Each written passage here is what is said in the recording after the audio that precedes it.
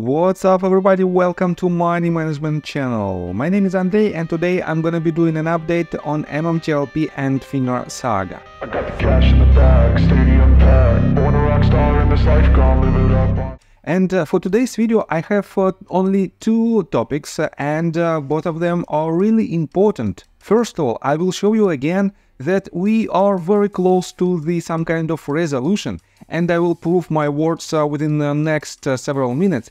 And on top of that, I will show you a mind-boggling due diligence that was made by Johnny Tobacco in regards to the wrongdoer who potentially was involved in the process of creation and spin-off of MMTLP shares and who led these shares to be tradable. So, and before we dive deep into all of this, guys, please hit the like button for YouTube algorithm. It is very important to spread this information to as many people as we can, because by this simple action, we will attract more attention to this problem and eventually we will win this battle.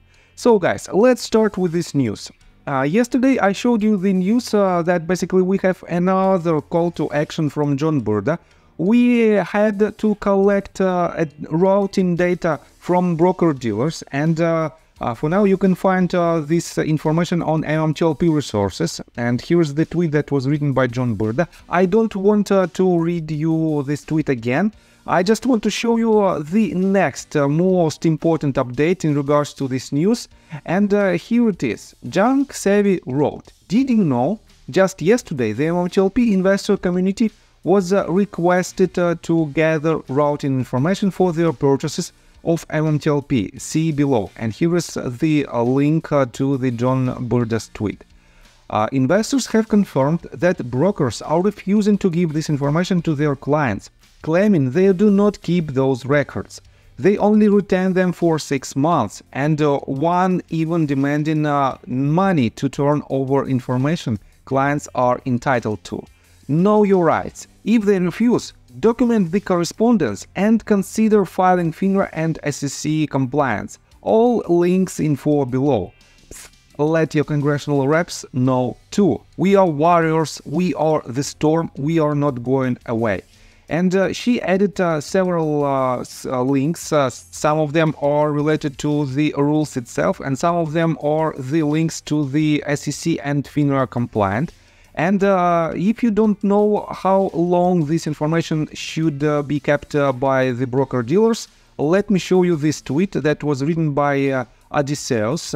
He wrote, "They have to store this information for 6 years, and it must be easily accessible for 2 years, pursuant to the SEC Rule 240.178-4. And guys, you can Google this rule by yourself if your broker-dealer doesn't know about this, and here's the actual information. It is the 240.17a-4 rule, and let me quote you this. "Records to be preserved by certain exchange members, brokers and dealers." And under the letter A you can find the exact answer. Every member, broker-dealer or subject to 240.17a-3 must preserve for a period of not less than 6 years. The first 2 years in an easily accessible place. All records required to be made pursuant to paragraph 240.17a-3, section A1 through section 3, 5, and 21 and 22. And analogous records created pursuant to 240.17a-3 section E. And this is the clear answer that broker-dealers have to have this information. And guys, let me show you this tweet. We have another ally on our side. Just recently, Dennis Neal, the host of What's Bugging Me podcast, he invited Johnny Tobacco and they discussed this issue. And he wrote in response to the tweet that was written by Junk Savvy this. "Note, no digital record anywhere. Once stored, it's truly irretrievable. It's in there. The brokers are lying. More up tomorrow on MMTLP fiasco, on What's Bugging Me on Ricochet." So, Within next, and by the way, this tweet was written just 8 hours ago, and this means within less than 24 hours we will see another podcast directly related to MMTLP fiasco, where Dennis Neal will ask this tricky question, and he will disclose even more information in regards to this issue.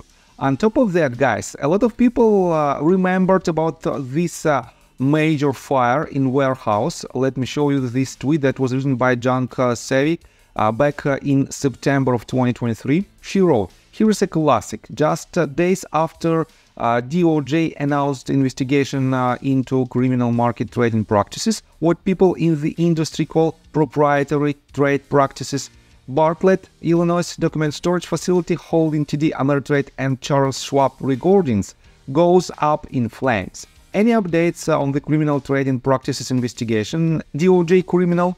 Nothing to see here, folks. Move along."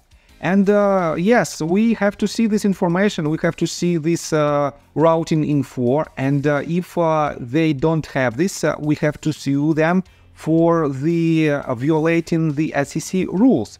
And it is what it is. I have to admit that this problem becomes much more serious. And guys, why I think we are very close to the resolution. You know that in my previous video I've told you so, and a lot of people asked me in my comment section. And you can see that for now we have a lot of actions from the opposite side that are intended to push our case down. And guys, remember the phrase, a very famous phrase that was said by, if I remember it correct, Gandhi. And it says, first of all, they ignore you, then they laugh at you, then they fight you, and then you win. And in my opinion, we are on the position that they are trying to fight against us.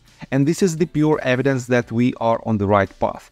So let's switch to the next news, and this news, in my opinion, is a real bombshell. Johnny Tobacco wrote this tweet, and guys, let me quote you this tweet in details. Coulda, woulda, shoulda. So, MMAT attorneys wore Wilson Sonsini. To me, the predicate problem in MMTLP is the shares should have had a legend and restriction. Absent this, the dividends were effectively registered and free trading by default. I just wonder why Sonsini forgot to do that. The crack securities guys at the vaunted Sonsini should have said, hey MMTLP, let's make sure these special dividend shares can't trade. This was a big omission, or was it? They definitely should have said, let's also set an X date. This way there is no drop dead date, easy to transfer agent. Every reorg department on the street would have seen the X date and recall all land shares. So crucial part in this statement. I'm just digging in, but it is starting to appear to me that Sonsini was conflicted. They represent Anson. Sonsini could have done a lot of things, but the question I'm trying to answer is, did they drop the ball to open a back door for their big client Anson? Coincidentally, a Canadian toxic founder who has settled multiple naked short cases with SEC. I wonder, there is lots of big connections between these two entities as well. More to come. Any info on connections between Sonsini and Anson, please DM. Let the game begin. In my humble opinion, this game runs back to TRCH and MMAT merger, and someone just might have left the back door wide open for their bodies. We shall see. And he also added this screenshot for the article that was written on October 19, and it's titled, SEC charges Canadian investment advisor with violating trading rule. And here you can see that this company is Anson Advisors. And I have to say that this is a real bombshell. Potentially that is the very first evidence that the wrongdoers were involved in the process of issuing MMTLP shares from the moment where TRCH and MMAT merged. And this is a huge update in my opinion. And guys, because of this, I still think that we have a very sooner resolution of our problem. because in general, I have to say that a lot of our headliners also commented on this news, and for example, Richard Hoffman said, "My question has always been, why didn't corporate conseil for MMAT and MMTLP try to intervene prior to December the 9th, when obvious shenanigans as to the corporate action notices were going on right under their noses?" And yes, in order to have this current situation with MMTLP shares, there has to be some kind of insiders who was involved in the process of, first of all, merger in between TRCH and MMAT, and second one, who was involved in the process of spin-off of MMTLP shares. And because of the document that was filed during this spin-off, MMTLP became easily tradable with the help, so-called help, quote-unquote, with the help of GTS Securities and Concord Genuine. And I think we know even more with this information that we knew just yesterday. And in my opinion, it is a huge information that potentially might lead us to much sooner resolution.